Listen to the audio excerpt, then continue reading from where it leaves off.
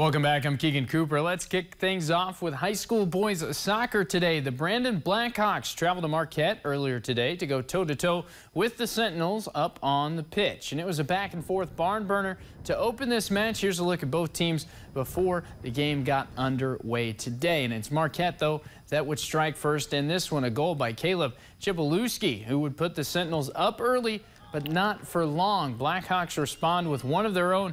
That's Brandon Mendoza, who finds the back of the net for the Blackhawks. And then another set of back-and-forth goals. Finn Stiles puts one through, and then August Austin adds one as well, making it a 2-2 stalemate headed into the half. Now, Marquette wasn't a fan of that tie, so in the second half, the floodgates open. The Sentinels pouring 3 unanswered goals to make it 6-3 about midway into the second half. The Sentinels' senior goalkeeper, Eden Hoctamaki, had a stellar job keeping the Blackhawks out of the scoring column in the latter half of the game.